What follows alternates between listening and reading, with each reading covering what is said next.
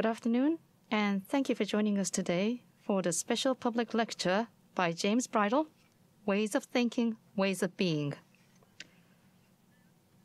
My name is Yuko Hasegawa, Professor of the Graduate School of Global Arts, Tokyo University of the Arts, and I will be your moderator today. This lecture is part of the Introduction to Arts and Culture in the Age of Globalization course offered by the Graduate School of Global Arts, which welcomes various researchers and artists active around the world. Today's guest, James Bridle, is widely active as an artist, writer, and technologist. James holds a master's degree in computer science and cognitive science from University College London, where James wrote their thesis on the creative applications of artificial intelligence. As an artist, they have worked on a wide variety of artworks, which have been exhibited in museums and galleries as well as online, and have been honored by Ars Electronica and the Japan Media Arts Festival.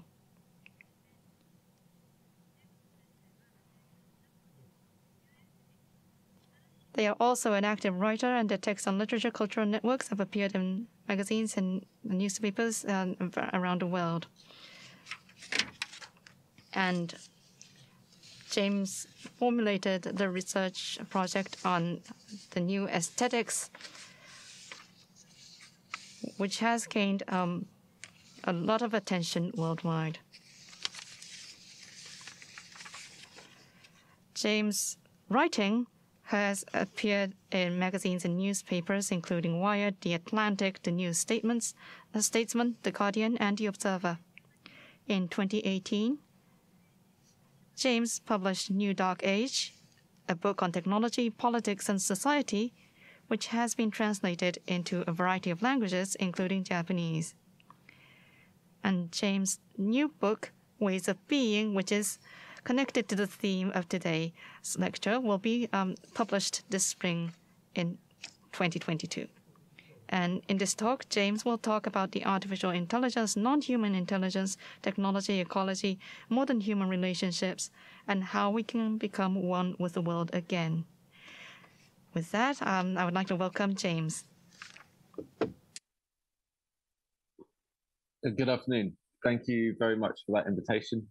Thank you for that introduction. My apologies.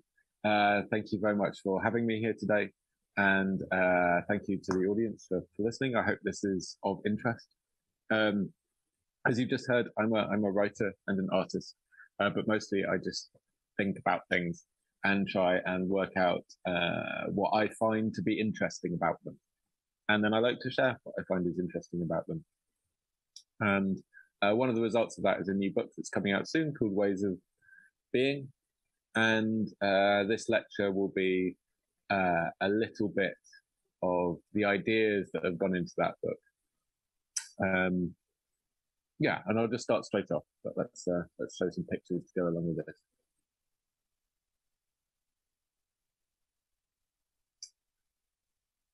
So yes, I titled this talk Ways of Thinking, Ways of Being. Just to pick up on like a couple of the ideas within the book, which goes to quite a few different places. But I'm going to concentrate on some ideas around thinking and intelligence today. But I want to start here. A few years ago, I moved to Greece, to the first to Athens, the capital of Greece, and subsequently to a small island just off the coast of Athens, where I live now. And I've been exploring the country for a few years, and it's a really beautiful and wonderful country that I've been getting to know. And about 3 years ago now, I first went to the region called Epirus, which is right up in the north of the country, close up against the border with Albania. It's quite a mountainous, rugged region, quite heavily forested. It's not very built up. It's mostly still small villages. It's incredibly beautiful. It's one of the most beautiful places I've ever been in my life, and I fell instantly in love with it. And I was lucky enough to meet some people who sort of showed me around. but unfortunately, I also wasn't there for a very good reason, as I'll explain. I was immediately besotted by this place, but as I was wandering around, I kept coming across things like this. This was literally as I wandered kind of in these forests you can see around this lake. I kept coming across things like this. This is it was a wooden stake driven into the ground, kind of marked with an ID number and some sort of spray paint that's been put on it and all the plants around. And as I was walking through the woods, I came across more and more of these. They actually seemed to kind of stretch through the woods in lines. There was kind of plastic tape and there was bits of wood. What I slowly came to realize is that these were the marks of an artificial intelligence. These were the marks of a vast computational power that was coming down to meet this landscape. These were the kind of tooth and claw marks of an artificial intelligence at exactly the point where it met the Earth. And I'll explain a bit more about what I mean by that, but I'm sorry, grab a clock one quickly.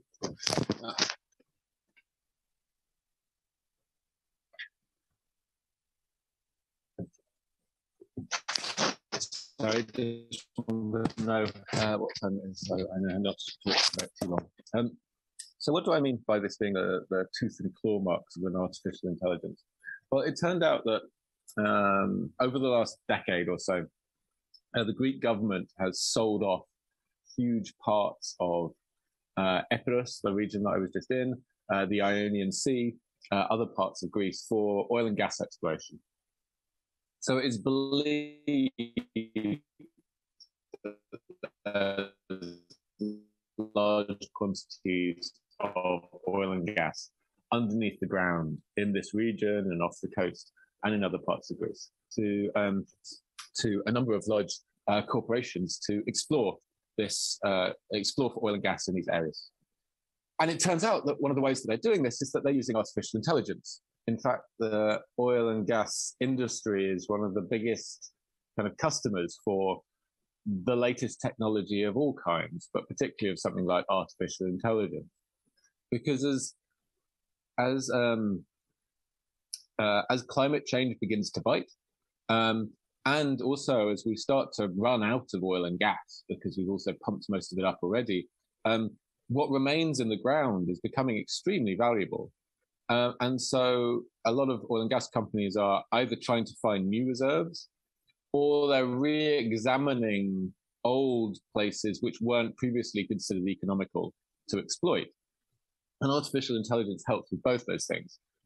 Through kind of large-scale data analysis, it's possible both to locate and evaluate new resources for oil and gas, and to figure out how to exploit them more efficiently, more cheaply, for more profit. And to do this, so the company working in Greece is called Repsol. It's one of the largest oil companies in the world. It was based in Spain, but has gone global. And it's had long-standing partnerships with Google and with IBM and others to buy their artificial intelligence software in order to better extract and use the oil and gas products. And as I say, I kind of was coming across this series of realizations while walking through this forest in northern Greece. And it shook me to my core. Because we all know where this is heading. We all know what this means. Extracting and burning the very last oil and gas that still lies under the earth will doom us all. And not just us, but every being we share the planet with. To continue to burn oil and gas right now is to make the future of this planet completely unlivable for us and for millions and millions of other beings. It's literally insane to do it. And yet, this is what we're tuning artificial intelligence to do. This thing that is supposedly the kind of cutting edge of our science and technology and thinking. We're training it to extract the oil and gas to kill us. That's not that's not intelligence. That's not any intelligence that I recognize. That's stupid. That's the most stupid thing we can be doing. So what's going on here when the thing that we call artificial intelligence is doing, for vast profit, the most stupid thing we could be doing in the present? Something seems to me to be deeply amiss. There's other signs that this is amiss as well. It's worth noting that artificial intelligence requires vast amounts of data, is even more complicit in climate change directly than other forms of computation. The internet, for example, already has a similar carbon footprint to the entire global aviation system. Like, computers are as bad for the planet as planes are. And artificial intelligence is particularly bad because it requires so many processors, so much data, such intensive use. It literally makes the computers hotter, which is incredibly bad for the planet and requires more fuel and more cooling and so on and so forth. So AI seems, if you consider it not through the lens of small corporate profit, but at this kind of larger scale, to be an incredibly dangerous thing to all of us. And it strikes me that it's also cognitively or socially and interpersonally a strange thing that we're setting out on as well, because the other main hallmark of AI that we seem to be excited about is the way in which it beats us at games. The whole model of artificial intelligence as presently conceived is largely oppositional. From the reason it keeps a picture now of the defeat of the Go master Lee Sedol by AlphaGo, Google's piece of software that it developed to beat humans, is because training it against us or even against other models is the way we think intelligence improves. We think that's how to make something smart, by making it beat us or other things. And I've been thinking for some time that there's something fundamentally wrong about that idea, that we need to address and change in the very near future, before we are left alone on a damaged, if not mortally wounded planet.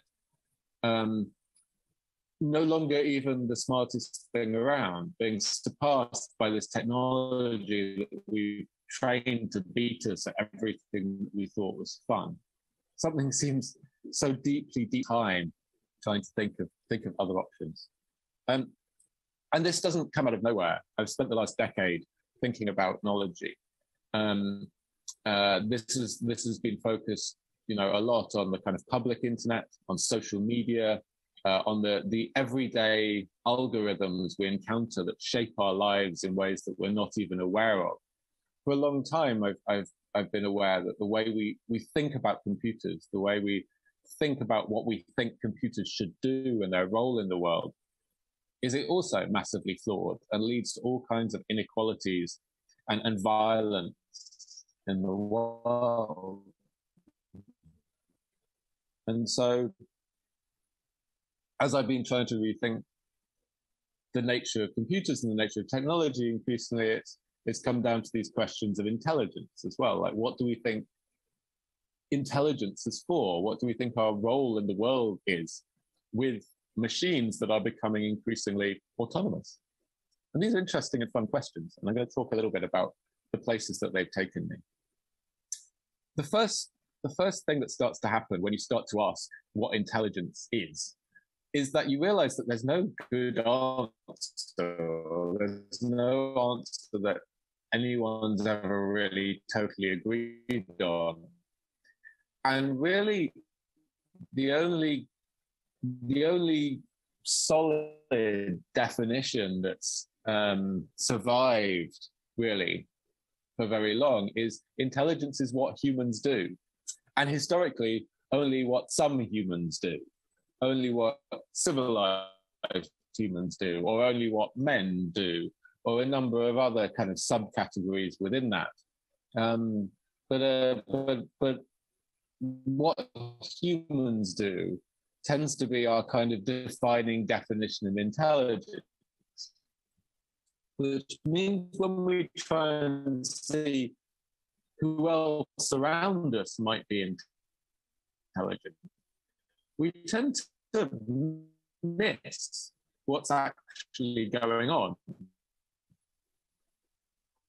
And I'll explain what I mean by that, because we spent the last several hundred years, certainly the last couple of hundred years scientifically, with modern scientific methods, trying to decide how intelligent non-human animals Hello, are, excuse example. me, James. Sorry, if I can intervene you. Sorry, this is Yuko speaking. James, can you hear me? Hello. Say, is that we tend to view it all through the lens of our own intelligence. So, for example, James, sorry, your connection seems to be breaking up. Tests might look like this, which is where hello? Yes? James, sorry, and the connection is breaking up. Yes, could you kindly reconnect? Yeah. Yes, thank you very much. Okay. Sorry, James' connection is choppy at the moment, so I've asked James to log off and reconnect.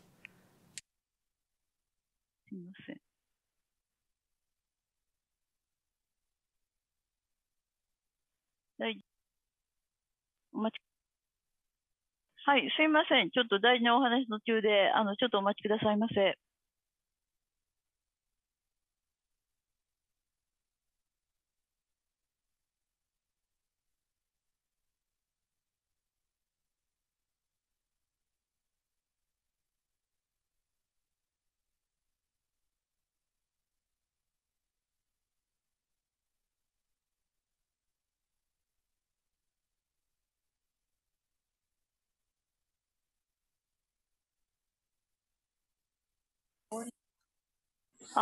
I'm very sorry, is that better? Okay. Yes, you come back. Yes, better? Could you start? Restart? Yes. Thank you. Please. Thank you, and sorry about that. So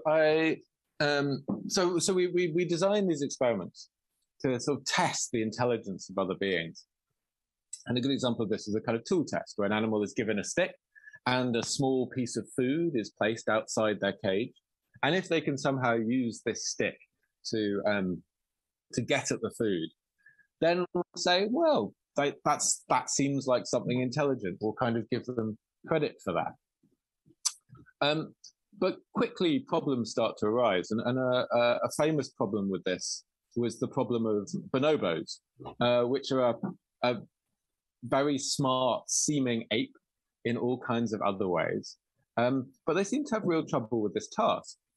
Chimpanzees, gorillas, and a number of smaller monkeys all did this test really happily.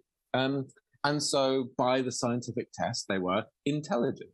But bonobos just refused. They didn't use the stick. They wouldn't play with the tools. They did nothing.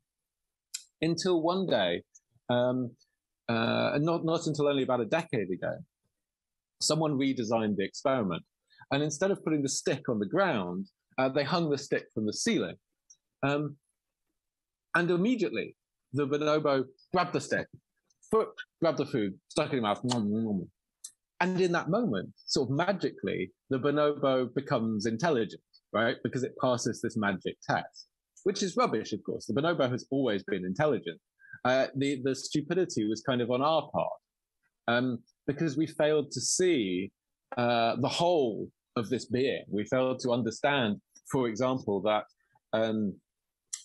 bonobos are brachiators, which means they live in the trees, which means they have a view of the world that's shaped entirely differently to those of us who live on the ground.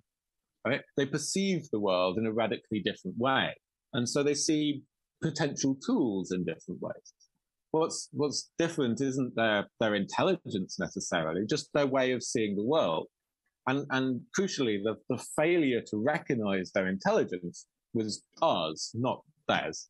it's entirely about our own lack of intelligence and lack of imagination that blinded us to the intelligence of other beings.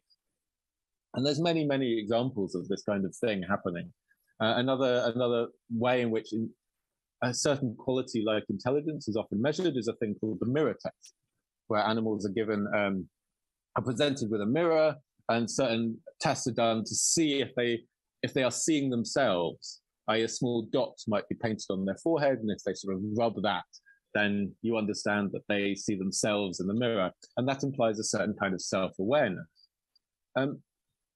But again, this test seems to fail across all kinds of different animals. For example, animals that don't like to make eye contact because eye contact is a hostile gesture typically fail the mirror test. So gorillas typically fail the mirror test, for example.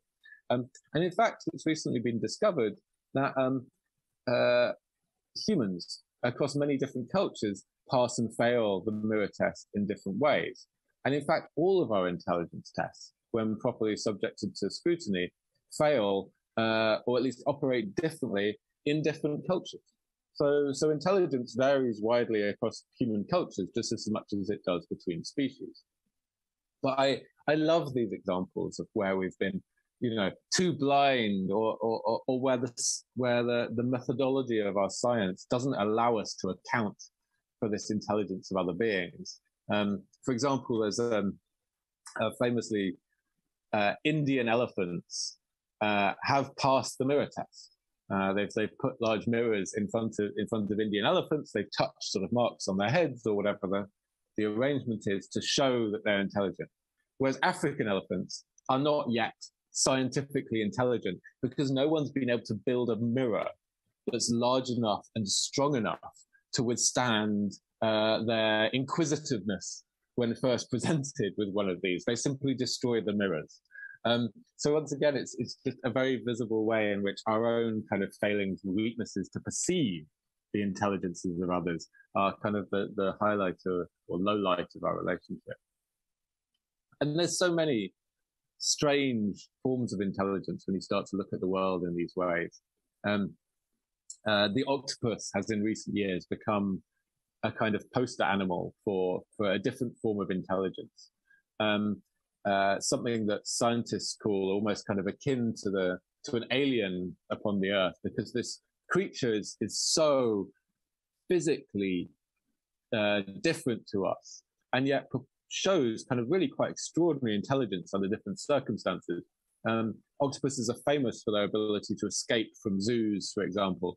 They're also known, in laboratories for their sort of playful or inquisitive behavior. There's tales of octopuses which learn to squirt water at light bulbs to turn the lights off. And they're known to be able to recognize individual humans. They can recognize human faces and treat people differently. And they're also physically intriguing, extraordinary. More than half of the octopus's neurons, the stuff that makes up brains, is actually distributed throughout their body. So that their whole brain actually permeates the body. And it appears that their arms operate effectively as their own separate individuals, or at least the whole body operates semi-independently, or as a kind of a loose confederation of multiple brains, rather than the kind of top-down control system that exists in the human. One of the most striking features of the octopus is its eye. And it's a particularly fascinating organ because it's very, very similar to the human. It's a kind of little liquid-filled sac with an iris and a pupil. In fact, it's slightly better than the human eye because the optic nerve grows around the back rather than into it, meaning octopuses don't have the blind spot that human eyes have. And so it's very similar to our eye, but it evolved entirely independently. If you go back about 400 million years, you will find the last common ancestor of humans and octopuses. And that was probably some kind of blind worm swimming at the bottom of the ocean. And for 400 million years, down the evolutionary tree, 400 million years back up the other side. That's how far away from the octopus, how separate our evolutions have been in completely different circumstances. And yet we both possess this incredibly similar eye, a kind of what's known as parallel evolution in work. And so the question becomes, if the eye can evolve twice, differently, but along similar lines, then why not intelligence? And if not twice, why not many times?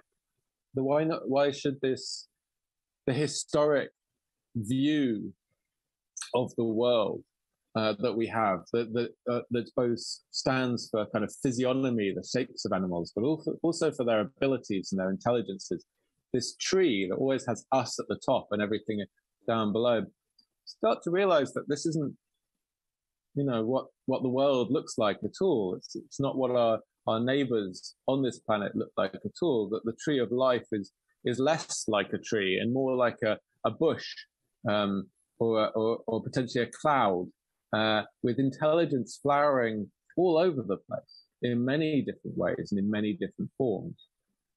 And when you start to understand that, you understand not just the many different extraordinary ways in which the world can be understood and the way in which the world can communicate, but the things we can really learn from it as well. In recent decades, alongside new scholarship on animal cognition, animal intelligence, we're starting to learn a lot more about plants and other creatures as well. The research in the last 20 years has shown that beneath the forest floor, there exist these extraordinary communication networks formed by fungi and plants interweaving their roots. Not just communication networks. These are networks that share nutrients. Plants of different species send each other food during hard times through these networks. They also communicate through them. If one tree on one side of the forest is attacked by insects, it can send a signal through these underground channels to another tree on the other side of the forest, which will start to produce chemical defenses before the insects even arrive. There's a whole world of communication, information, and resource sharing going on under our feet all the time that we're only just beginning to recognize. And that's a huge subject. But the thing that fascinates me about it, or one of the things that fascinates me about it, is the fact that we only recognize this network, that it has existed beneath our feet the entire time we've been on this planet. We only started to recognize it when we started to make networks of our own. This is an image made of the internet about a decade ago, a kind of mapping of the internet. And the internet and these plant networks, they're not the same thing. But what they do is they share certain properties, mathematical properties of topology and topography, the shape and layout of these networks. And quite early on in the development of the internet, it was realized that it didn't obey the mathematical laws of networks that existed up to that point. And so actually the internet gave birth to a whole new mathematical field of network theory that arrived in order to understand how a network like this functioned, that you could have a network that was well distributed, where some nodes had many connections and some nodes had fewer connections. And yet it could grow to infinite size and continue to function. And those properties were discovered only because we built the internet. And it was only because we built the internet that we then could look under the ground and see these connections of fungi and trees as what they were, as information and sharing networks. So it seems perhaps that one of the things that's quite common to us humans as a species is we kind of need to make our own version of something that already exists in nature in order to see the thing that's been in front of us all this time, that we need to make almost a kind of toy version of the wonder of nature in order to create our own mental model of it. I tend to think that these mental models or metaphors for things are incredibly important, because we really struggle to see and recognize things in the world unless we carry some kind of mental model of what they might be. And so in this case, we needed the mental model of networks given us by the internet in order to see the networks that already existed under the earth. And likewise, it's my growing suspicion that artificial intelligence, if we choose not to use it to extract all of the oil and gas from under the ground and thereby destroy ourselves, if instead we actually see artificial intelligence as another of these methods or mental models, to recognize it as another form of intelligence that allows us to see all the other intelligences that have surrounded us this whole time. The fact that actually artificial intelligence is a kind of doorway that says, hey, human intelligence is not the only game in town. There are many, many forms of intelligence, many ways of doing intelligence, many which have preceded us and have surrounded us this whole time, and we've ignored them. But now you see, now we have AI, and if there's human intelligence and artificial intelligence, like the octopus eye and the human eye, if two, then many, many more. There's all kinds of places to find interesting connections along these lines between intelligence, technology, and the natural world and the non-human world. One of my favorite examples of these is some very weird critters called slime molds. Slime molds are, well, no one's really sure what they are, in fact. They used to think they were fungi, but they don't appear to be fungi. And they're not algae either, but they look sort of like this and like many other things.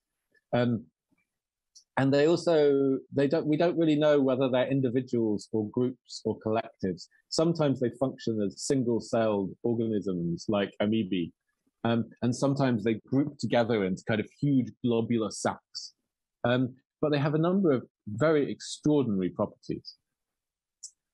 So a few years ago, some scientists in Japan set out to examine what was seen as the root-finding properties of slime molds. So it was known that if you place them on a piece of glass and put some food nearby, they would find very efficiently the fastest way to get to that food.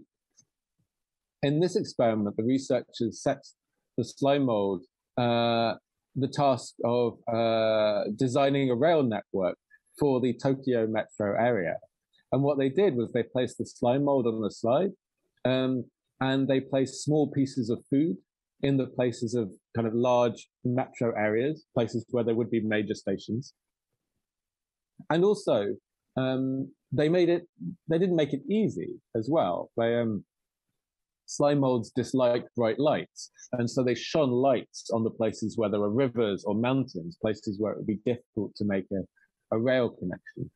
And it took 24 hours, as you see in these series of pictures, for the slime mold to recreate an incredibly complex routing network that's obviously taken human engineers, a couple of centuries to evolve.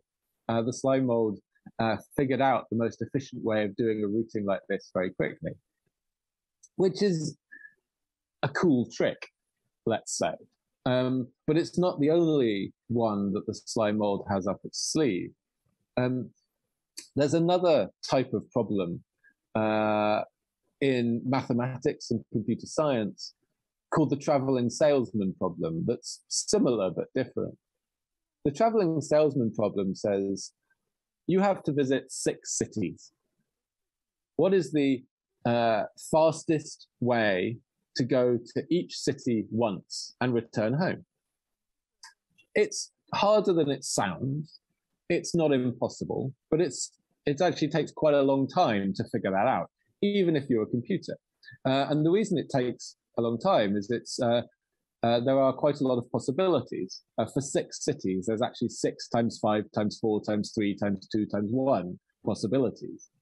And so it takes a while to figure out. But problems like this are really nasty, because if you've understood that sequence of mathematics, you understand that adding one more city makes it 7 times harder again, 8 times harder, 9 times harder. And the graph of trying to solve that problem and how difficult it is, the graph goes like this up into a straight line. It's what's called an exponentially hard problem. It gets fiendishly hard very, very quickly. And problems like this are computers hate, are very, very, very bad at. Because of the number of possibilities multiplying so fast, a computer quickly is unable to finish the problem. And famously, the traveling salesman problem is a problem like this. It's almost impossible for computers to solve any large number. But what researchers discovered by putting slime molds into Petri dishes, as you see here, connecting them to various points, and again, using light to block up various connections, they discovered that the slime molds, this weird single-celled organism, can solve the traveling salesman problem in linear time. It doesn't get exponentially harder. The graph stays a flat line, and every time you add a city, it just takes it slightly longer, but not too much. And this is extraordinary. Humans can't do this. And our fastest supercomputers cannot do this, but this strange little organism can. And there remains, it seems to be, not just in the kind of creative intelligence that we like to think about as defining intelligence, but in things like mathematics and computation as well, entirely different ways of thinking about the world that are embodied in different beings that we're only just beginning to discover. And I bring up examples like this because I'm fascinated by the way in which our ways of thinking become so stuck over time in particular forms. And computation is a really, really good example of this. This is a diagram representing the computer that was invented by Alan Turing in 1936, what's called the universal machine or the Turing machine. And the thing about the Turing machine is it's incredibly simple. It's just a piece of tape with a read-write head, like an old video recorder, right? And it just writes symbols to a tape and erases them and replaces them and does some calculations. And Turing's invention, so simple, and yet it is still how almost every single computer ever built works. We've made them faster, we've made them slightly more complex in certain ways, but this is almost all computers. It's the computer that I'm using now, it's the computer you're using now, it's the computer that flies planes, or the computers in banks. They're all this kind of computer. And yet, this is only a tiny fraction of what computers could be. Computers can be all kinds of other things. And in fact, in a paper written shortly after the invention of the computer, Turing mentioned something else.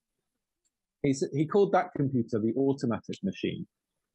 But then he said there was another kind of machine possible, an oracle machine. And he doesn't say anything about it, apart from saying this: whatever it is, it cannot be a machine. That was in 1950.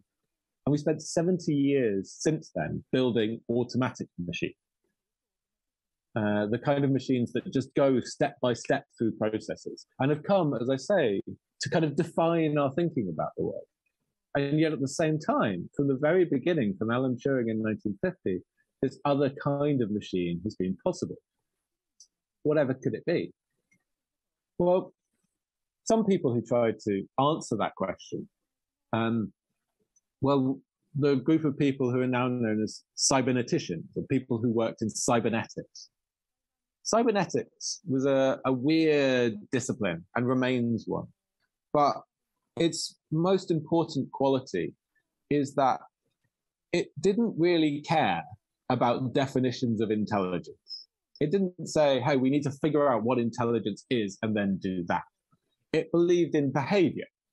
It believed in simply kind of placing things into the world and seeing how they behaved and reacted, and working with the emergence of certain patterns or ways of understanding the world, much as we might do if we took the thinking of the octopus or the slime mold a little bit more seriously.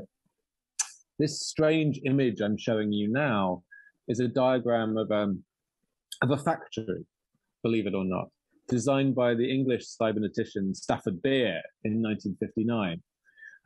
And the reason for this was that in the 1950s, large companies started to bring in automation. They really believed that the future of industry, of factories, was going to be automated. And they understood that this would mean basically putting computers on everything and getting computers to do all of the work. And to be fair, that's mostly what's happened. But Beer and others thought something else. They thought that just replacing people with computers wouldn't work, because as soon as the systems around them changed, then the computers would fail. They wouldn't be able to adapt, and the company would go bankrupt.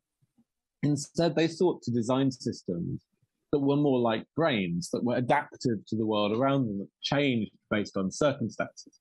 And this is an attempt to do that. This is a diagram, very hard to read, I know, that describes all of the things going into and out of a factory, all the things it's connected to, and essentially all of the inputs and outputs to a system. And at the middle, in the bottom, you have this thing that was a brain. But what would the brain be? This was kind of Beer's great question. And he did huge numbers of experiments trying to figure out kind of what you could place inside there. He taught children very complex mathematics, for example. He taught them how to do simultaneous equations to show that it was possible to teach novices, or what he called simple minds, complex ideas. He made whole large mechanisms with rats and mice running inside them, literally pulled along by pieces of cheese, that would react in different ways to various stimuli. And in my favorite example, at some point in the 1950s, he installed a large tank of water in the basement of his house, and he filled it with various kind of small microorganisms that he gathered in buckets from ponds around his house. And his idea was that if he could study the interaction of these animals well enough, he could integrate them with the factory in some way. So, for example, he took little creatures called Daphnia, who are very sensitive to light, and he hung lamps over the tank, and he switched them on and off according to various variables associated with the factory.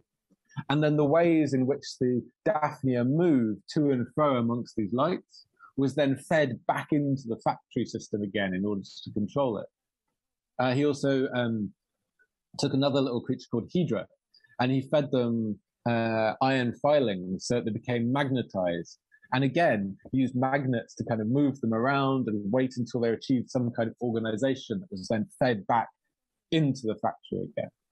And he believed that it might be possible to set up a kind of system of feedback between automated systems and living systems that would allow them to come into a kind of equilibrium, into a harmony and balance. And when that balance was disturbed by changing outside conditions, it would adapt, because that's what ecosystems do.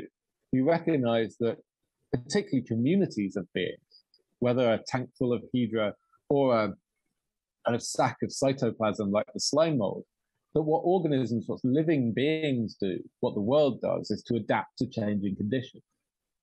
And so this was his answer to Turing's question of what is an oracle machine.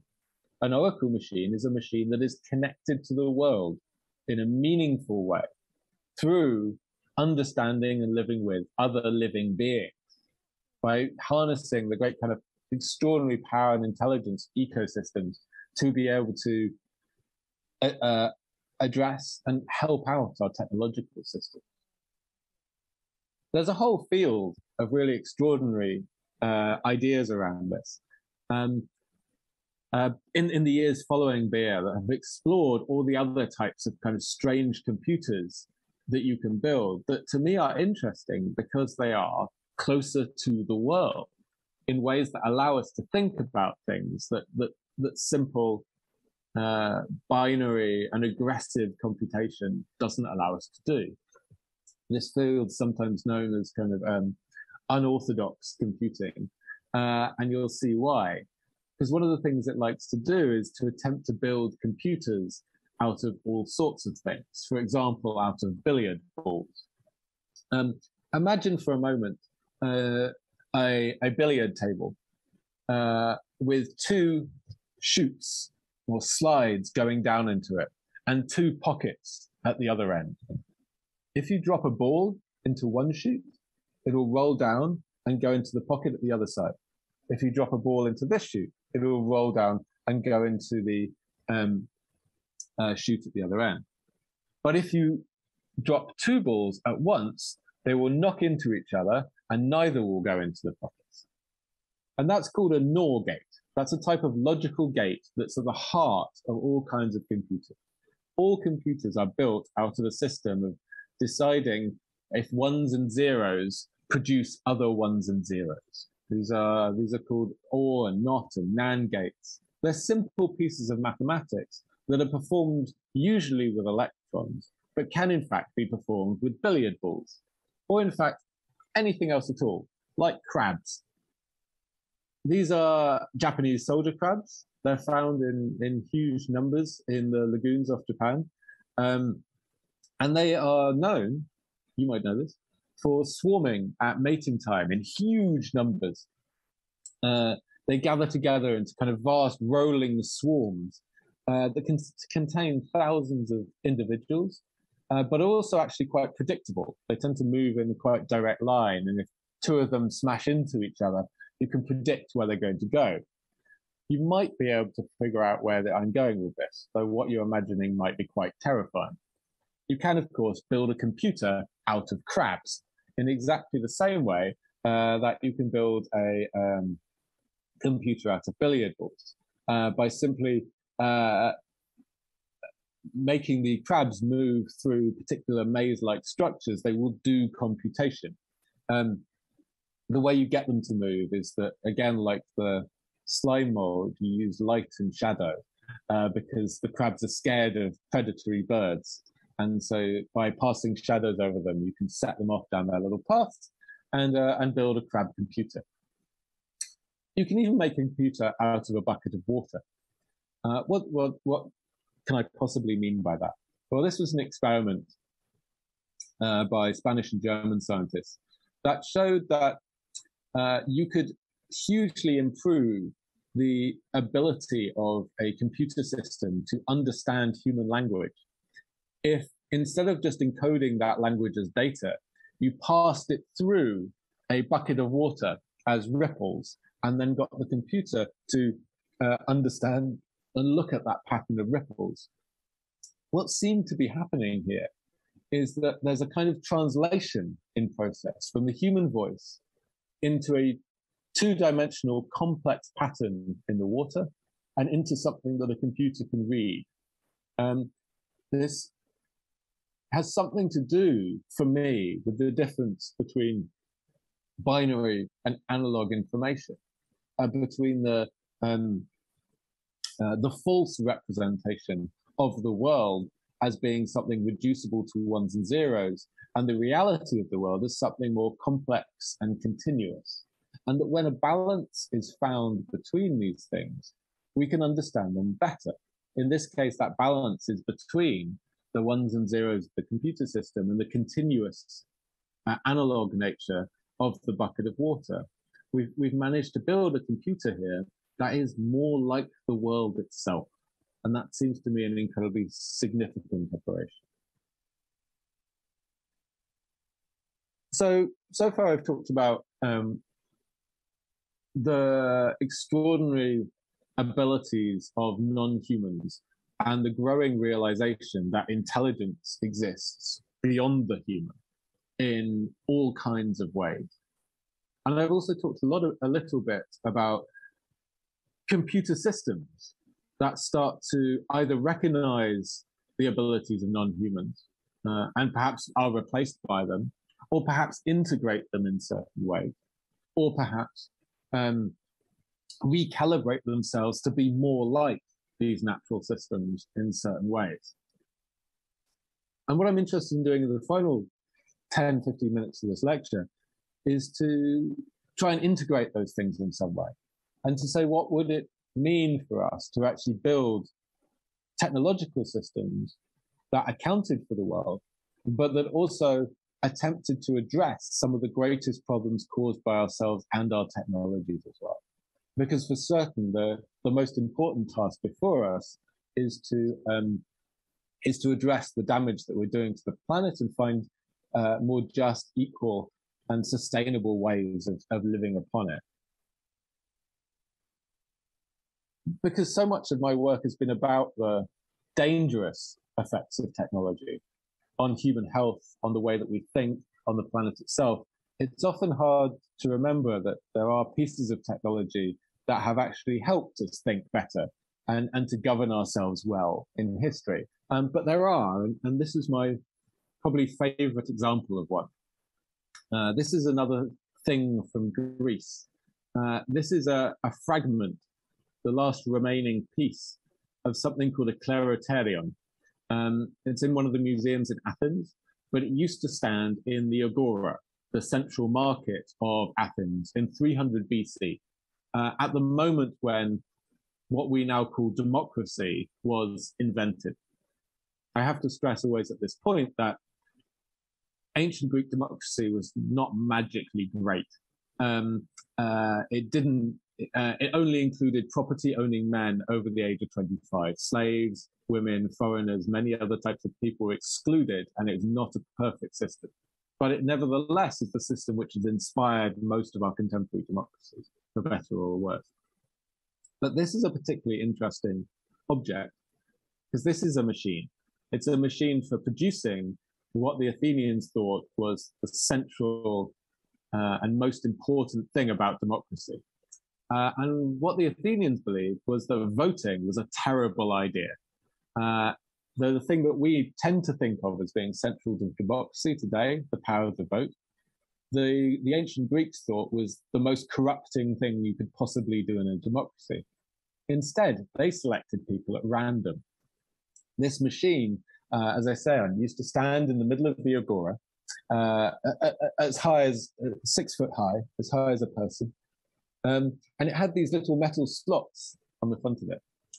And when they needed a magistrate or a judge or a member of parliament or a member of a jury, because all the important offices of state were filled by this method, they would gather a suitably large group, and each of these people would have a small metal tag with their name on, which you can see in the bottom left of the picture, and they would insert it into the slots on the stone, and then someone would turn a handle, and white and black balls that had filled the machine would come out at the bottom and randomly select who would be chosen for these particular tasks. It's a lottery machine, essentially, but a lottery machine that decided who should be in charge of ancient Greece. This is 300 BC. This is technology right at the heart of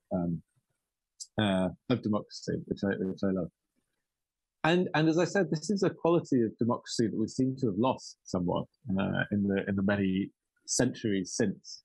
This recognition by randomness, by lottery, but it's something that's coming back. A form of governance that's growing in use, in demand as well. It's called the Citizens' Assembly. The Citizens' Assemblies are forms of governance that are formed by the random selection of people from the population.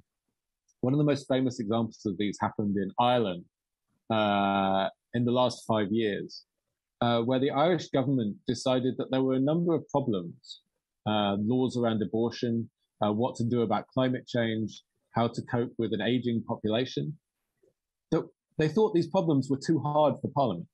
And so they called the Citizens' Assembly. And they selected 100 people at random from the entire population. And they put them in a hotel for a few months.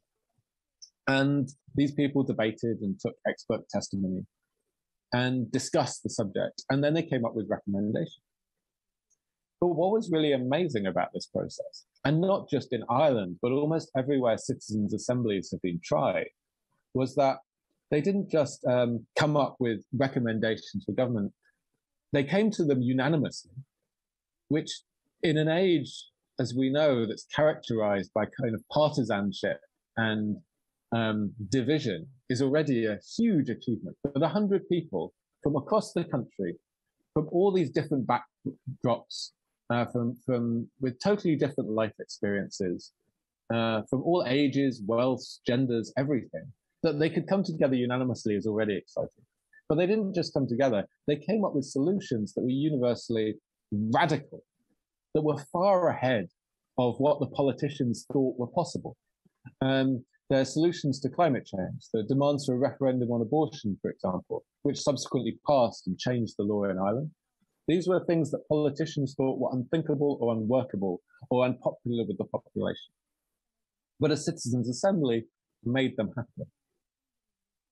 And randomness has a lot to do with that, because it's based on a principle called cognitive diversity.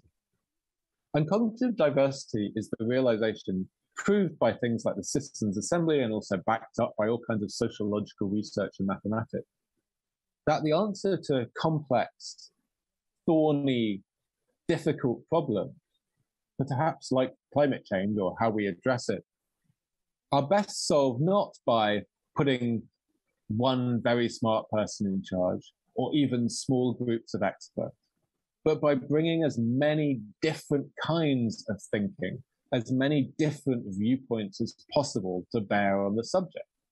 You don't need expert knowledge, but what you do need is many, many different kinds of knowledge. This is the realization for the Citizens' Assembly, and even perhaps what the ancient Greeks were onto as well. And that for me is the kind of main huge realization that I've been slowly coming to over time in thinking about how we need to rethink our technology and our politics, but also our relationship to the world. Because if the world is full of non-human intelligences of all and marvelous and diverse kinds that we're only just starting to realize have been there all along, and if the best way to address and consider and act upon the most complex problems that face us is to bring as many different kinds of intelligence to bear upon the questions in front of us, then it seems obvious to me that the next phase for our societies, for humanity, and for the planet is to bring the intelligences of non-human beings into discussion and debate and political action alongside us in ways that were, ways we possibly can't even imagine at present, but are incredibly urgent for us to work upon. The future demands that we speak with and recognize the vitality of all non-living beings and trust to their intelligence as well as ours in order to find shared solutions for the future of the planet. I'm going to stop there because I've gone a little bit over time, but I think that makes a good place to end. So thank you very much indeed, and I look forward to questions.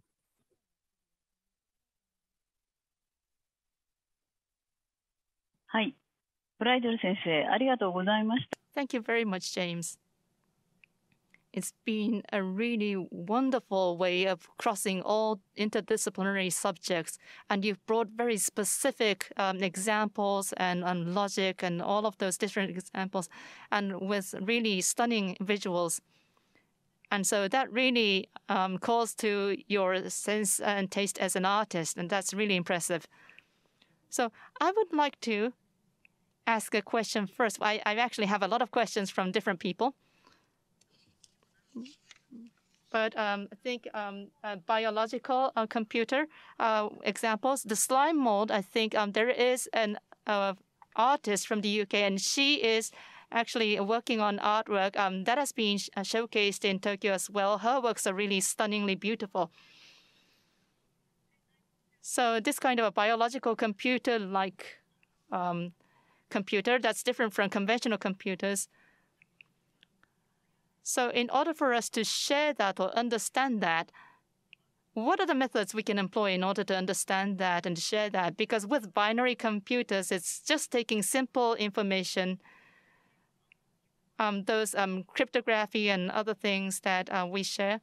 But for these kind of biological computers, how can we share that? How can we become aware of that and understand that? So I know this is kind of a very big question. Maybe artificial intelligence could come into the picture, or maybe there could be more artistic issues that come in. Data visualization could be another thing. So, James, could you let me know what you think about this? This is, thank you very much for the question. This is absolutely the question. And this is what it kind of emerges out into at the end of this line of thought is like, what is it that we need to build in order to collaborate and create? My first part of the answer is like, I have this fascination with kind of biological or unconventional computing because I have this particular technological computing background. But the computer part is only a metaphor or a model. It's really important to remember that slime molds or other things, they're not computers, right? So they may be capable of doing certain types of calculations, as we saw, like the kind of like rail maps or these certain kind of mathematical problems. But that's the only, those are the few things we've managed to figure out that they can do. But they are beings with their own interests and their own forms of intelligence. And I think this will get really, really interesting when we figure out how to treat these creatures as being kind of research colleagues rather than as computers. And I think that's true just as much for artificial intelligence. In my own work, I've seen very different results when I've used artificial intelligence as a tool, as a piece of mathematics, and when I've treated it as something a bit more like a colleague or a kind of co-creator. For myself, at the moment I'm working on a new project, which is called Server Farm, which envisions building a complete ecosystem based on these kind of calculating or computing biological partners, of which slime molds may well be a part, and other species as well. I want to start a farm, and I want to plant it with flowers that I can read the outcome of computation performed by fungi and other microorganisms. I don't know what this will look like exactly yet, but I'm pretty sure it will involve this kind of mediation between humans, plants, and perhaps machines as well, all as kind of equal partners in this rethinking process.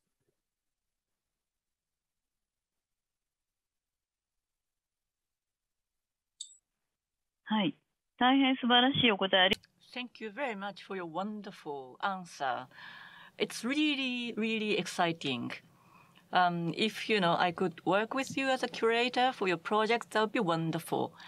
Visually, this is really advanced and really creative, as well as the idea.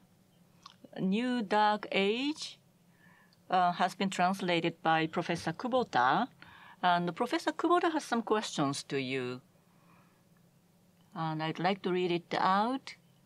Non-human intelligence and being that has to be fully understood, rather than understanding them as a kind of mimics of human beings, we should be able to understand their intelligence and being as is. And for that, what kind of method or metaphor could be available?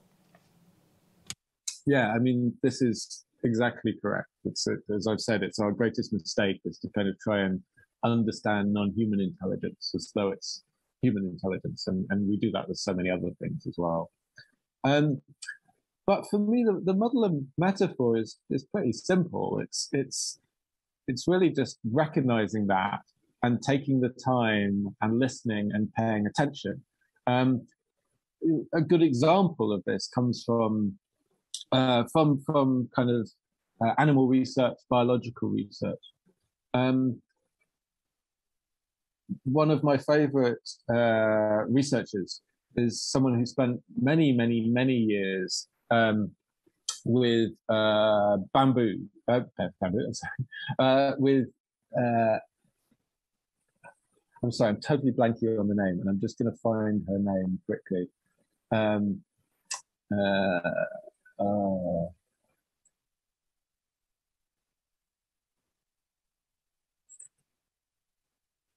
Barbara Smuts is her name. My apologies. Barbara Smuts. So she was a researcher who spent a huge amount of time working with apes of various kinds. And what she discovered was that as an animal researcher, she was trained to basically not make herself visible to the animals. So she would be shadowing a kind of troop of baboons. But if they noticed her, she was always told she should sort of back away and not disturb them, because then they change their behavior, and then you wouldn't understand how animals really behave. But what Barbara Smuts started to do over time was she started to not retreat. In fact, she started to respond, learning from the baboons how to respond to them. And she realized, for example, that if she gave a little sort of grunting noise when they grunted at her, it was basically a noise that said, everything's fine. And they allowed her to stay with them. And the longer she stayed with them, the more she understood about them. And in fact, she discovered all kinds of extraordinary things over 20 years of studying these baboons. And the way she did it was that she made herself not necessarily a friend, but certainly a good neighbor, as someone who was not seen as a threat, as someone who was frankly polite. Because what would be weirder than a researcher kind of coming up to you and then pretending you're not there while quite obviously watching you? And I really love this idea of like a kind of slow approach to a subject, but that acknowledges that we share space, that we share a world, and that we even share a lot more communication than we realize. We have many, many ways of communicating with non-human species. Baboons might be a bit easier than slime molds, but we share a world, and we can figure out how best to approach one another and treat each other with respect, and thus to learn more from one another.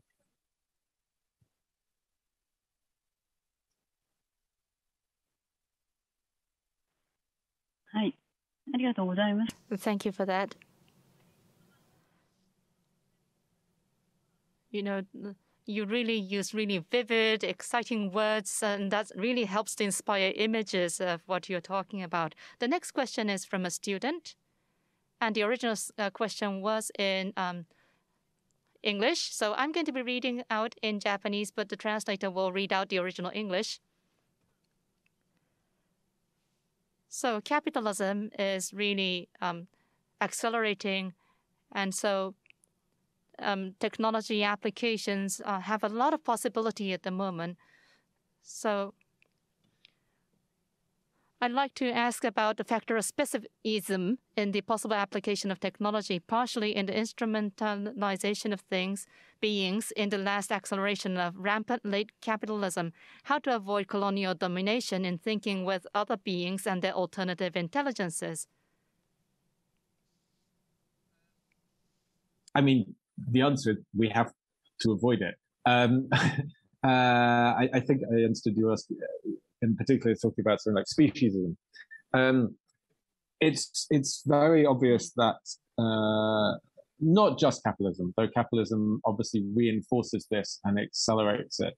But one of our kind of great handicaps to advancing as a species, but also surviving, is our intention of dominating all other species, of considering ourselves to be the only important ones.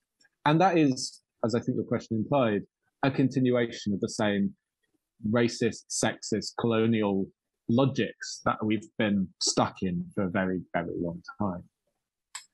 But at the same time, it's largely true that all improvements in the kind of human collective lot have been improved by the more people we consider to be real in any meaningful way.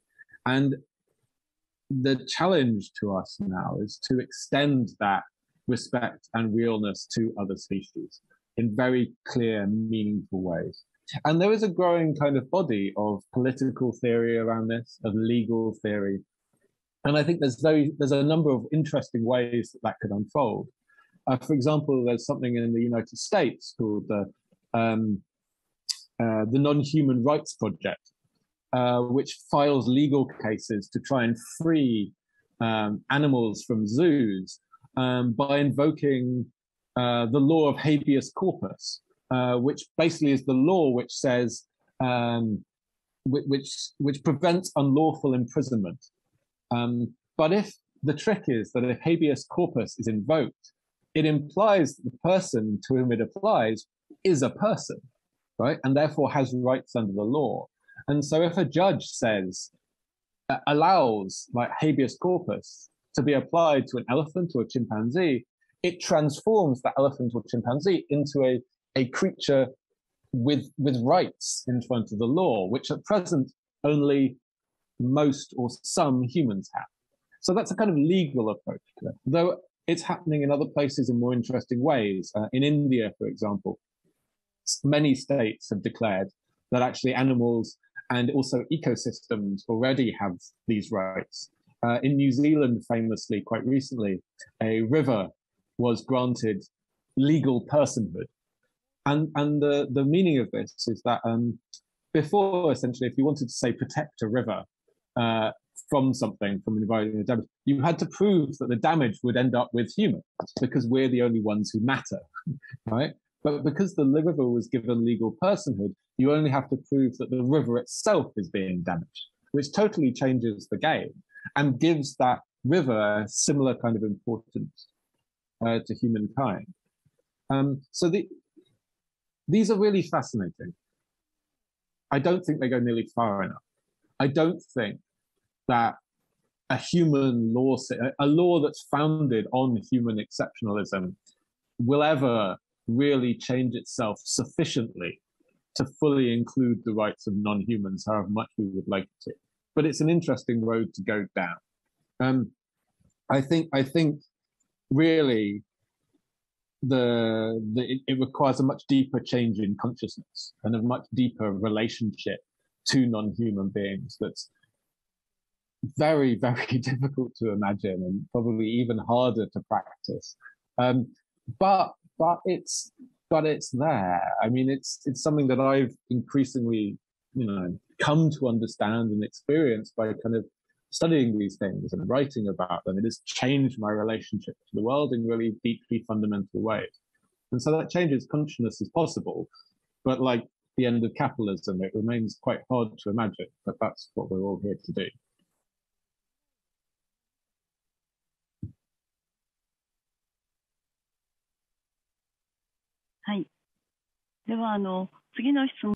Thank you. Going to the next question. And this is quite philosophical. In Asia, we have kind of animism, which means that we believe a spirit is there in everything. Every living or non-living has a spirit. So what do you think about the difference between Western and Eastern ways of thinking in terms of understanding different forms of intelligence? Do you think there is a difference between the West and the East in terms of how to understand intelligence? Yes, there absolutely is. And my knowledge, I'm afraid, is woefully limited regarding non-Western traditions. So I try to keep space for them and recognize how little it is that I know.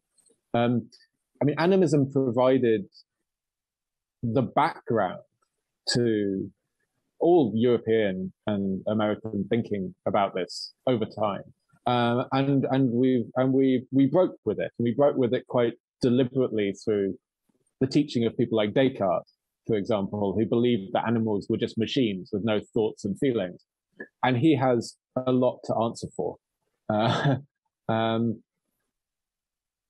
But there's a couple of things. There is a kind of resurgence of animism, a reinterest in the West, a serious one, I think, that's kind of trying to find a way out of some of the constrictions of Western philosophy through things like object-oriented philosophy, or just under the banner of kind of neo-animism itself. That's realized that Western philosophy has found itself in a bit of a dead end with regard to non-human species and also to non-human things. I'm fascinated by, not just these questions of how do we acknowledge the living and being of non-human animals, but also things like machines. What is it that makes us capable of considering the soul or being of machines as well as animals? And I think animistic thinking probably contains quite a lot of interesting thoughts about this. But with regards to the East versus the West, I'm not sure that's the defining line either, because I'm wary of saying that animistic thinking magically makes any of this much better. There's not much less of a history of violence towards non-human animals in any part of the world based on its belief. This feels like a thing that the whole species really has quite in common and really needs to kind of relearn its way out of one way or another. So I think it's important to note that it's not just a dividing line problem either.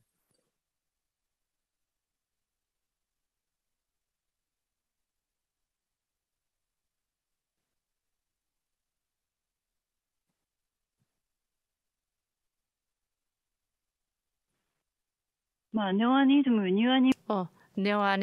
new animism is a word that is often said, and in the artwork and art world and curating world, a lot of curators talk about that also. So the next question is a more practical question, and it is from a student. With the impact of COVID,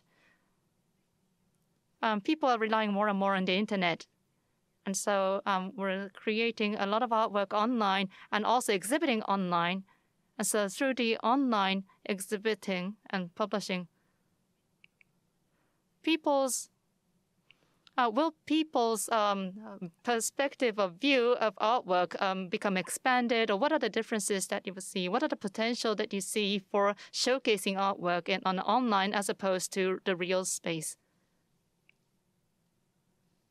I mean, I've worked in digital arts for a long time, and I'm a huge fan of digital work in general, particularly work that's critical within that space. And it has been really, really interesting to see the ways in which COVID has pushed that to some extent. But I confess that mostly it's been hugely disappointing. Mostly it has been taking work that exists in the world and putting it in little boxes onto screens, which is not really great. And I kind of really want this era of tiny boxes on screens to be over as soon as possible. I think that there are really interesting things to be done digitally online at present, but I would have said this before COVID, but I think it's almost even more true because we're also stuck inside this machine at the moment. These works really need to address the kind of conditions under which they're produced and the systems through which they're distributed. Because what I don't see enough of is artists reimagining the ways in which to present such work online. Of course, we know it's easy to share video or simple images or so on and so forth online, but I would like to see more examples of actually rethinking how that work is shared and experienced. That this should, as you say, be a really great opportunity for. I will give a couple of examples of that because otherwise that just sounds really like I'm an old man moaning. For example, I personally try and use a lot of distributed systems when I use my work. An example for that would be even something like video chat like this, to use something like Jitsi rather than Zoom. These are just competitors, but the difference is Jitsi is a peer-to-peer system, which means that you and I were speaking to one another directly over that system. We would be speaking directly, not through the servers of a large company, right? And we're redistributing information, but we're also redistributing power within the system. And all of us have the capability to do that depending on the tools we use. That's my kind of first point, that the choice of tools is really important. Second one is we build our own. A good example for this is my friend Constant Dulat, who's an amazing digital artist, among other things, who built a project during COVID called Common Garden. I'm pretty sure it's called that. It might be at common.garden, but have a search. And common.garden is a new interface for experiencing art events, art exhibitions, that is unlike a video chat and is unlike a physical gallery. That is genuinely feels like something weird and new. And so that's the things that I think are super interesting, is when artists get involved in the kind of tool making to create the kind of spaces and experiences for art ourselves that are also capable of us producing new art forms and art experiences as well. I'm going to just check that link and put it in the chat if I can.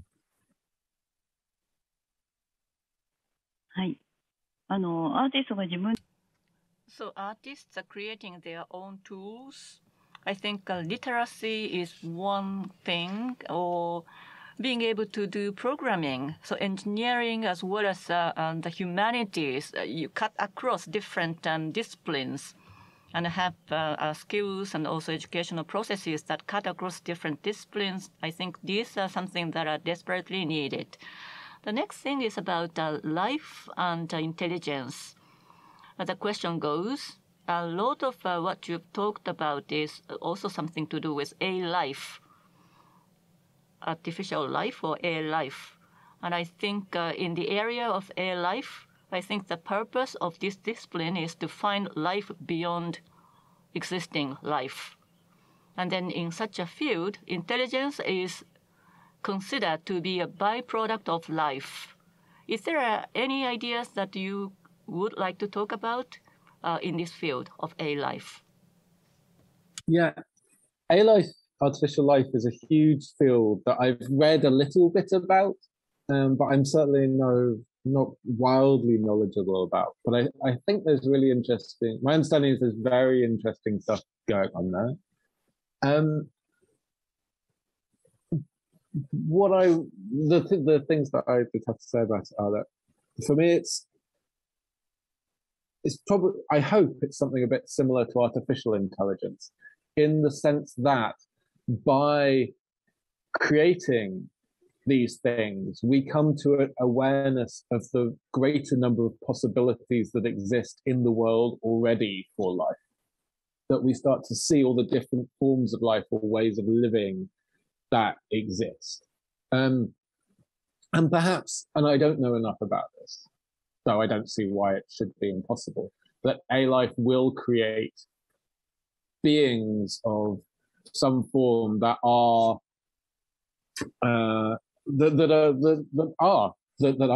exist, that have their own meaning and life and being and so forth. But I guess the reason I haven't investigated it too much is because it doesn't feel as if it's something that happens in the world.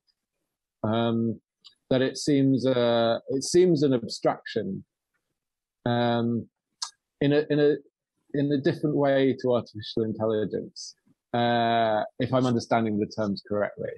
That I'm interested in forms of life that are kind of rooted and returned into the world.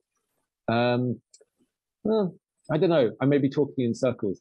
I would like to know about the forms of A-life that allow us to regard the world itself as being something more interesting and accessible, rather than being kind of wholly thought experiments. But even as I say that, I realize that would be to artificial intelligence, and I've already busted that myth, I hope. So I shall go and discover more.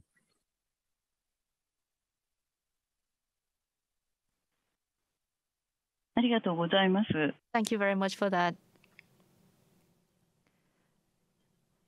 So earlier,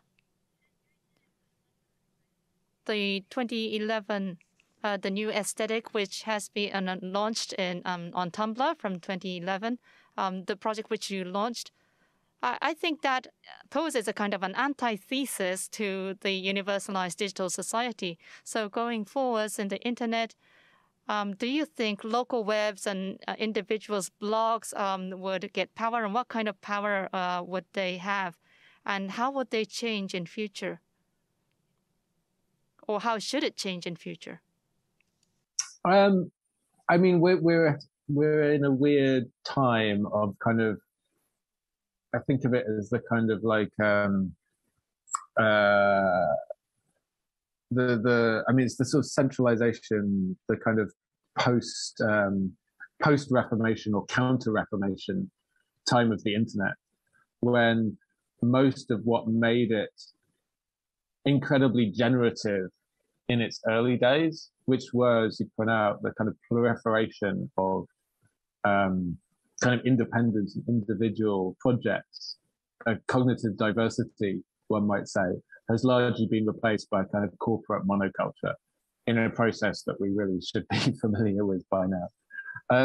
But I think but for me, that kind of revolutionary potential of the web, or the internet in general, entirely remains through kind of distributed and decentralized projects and kind of weird new forms. And I mean, that's the only place it's going to come from, right? Like, it's only going to come by people making kind of weird and interesting things once again, finding not just new things to say, but new kind of protocols in order to make that happen. I think I'm sorry, we're going to end up saying the same kind of thing as I said about digital art, because I think they're intensely related. Like, new advances in ways of thinking and seeing and being, they come from forging new types of connections between many, many people who are starting to see similar kind of things. What happened with the new aesthetic, which was mentioned, is that really I think this is what happened, because the whole thing was very bizarre. But basically, I gave a name to something that a lot of people had already recognized in various forms. I kind of, put a convenient label on a number of things that could then be talked about together. And that's often all it takes. But that approach definitely came out of the culture of early blogging, of which I was a part. And the internet, when I first came to it, the internet I spent a lot of time on a long time ago, was entirely composed of kind of internet individual sites, but that spoke very often in these kind of collective voices, or at least collectively around subjects in really interesting ways. I think that's entirely possible now, and I think we will keep seeing it. But of course, it matters like what we choose to talk about. For me, for the last decade, that was largely digital culture, at least the relationship between digital culture and wider human culture, and particularly kind of political and social issues.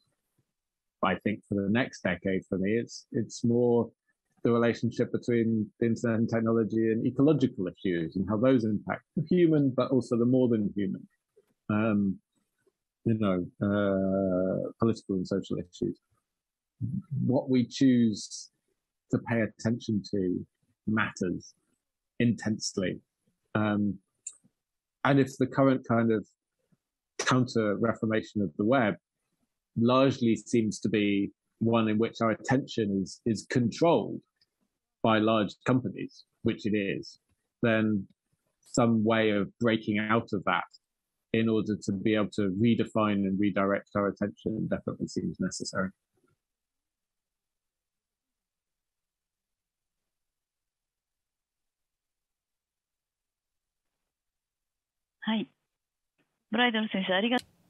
Thank you very much, James. We are actually running out of time, although there is a lot more people who would like to ask questions, but we will have to close your lecture part as well as the Q&A part. So you cut across two disciplines. Yes. I wanted to answer one more question, which I've seen in the Q&A. Is that okay? Very quickly. はい、大丈夫です。Yes, please. Though someone in the Q&A asked what science fiction might be appropriate to thinking about this. And that's one of my favorite things. So I wanted to give quickly a couple of examples. A book that's been incredibly important to thinking my most recent thoughts is the science fiction writer Kim Stanley Robinson's most recent work, The Ministry of the Future. This is an incredibly powerful work that explores what we could practically do in the coming decades to address climate change. A second book that I return to frequently is Adrian Tchaikovsky's Children of Time series, which places octopuses and spiders and other creatures on the same level as humans when we're doing space exploration, which is brilliant.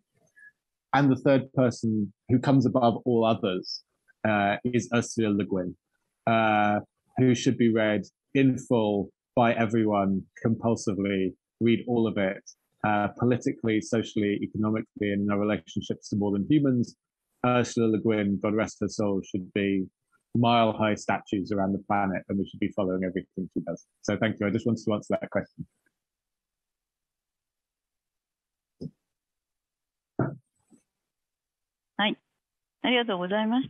Thank you very much. Thank you very much for that very interesting selection of recommended books. So once again, James, thank you very much. Against the backdrop of the current situation, as an artist, as a researcher, how to analyze what is going on right now, and new proposals, and a lot of new ideas, really suggestive. Thank you very much. A new book of James is going to come around in spring. So once it's published, please take it and read it. Final comments, James? Just to say thank you very, very much for listening. This is an ongoing conversation, and it's an honor to have an opportunity to kind of think through some of these questions with you.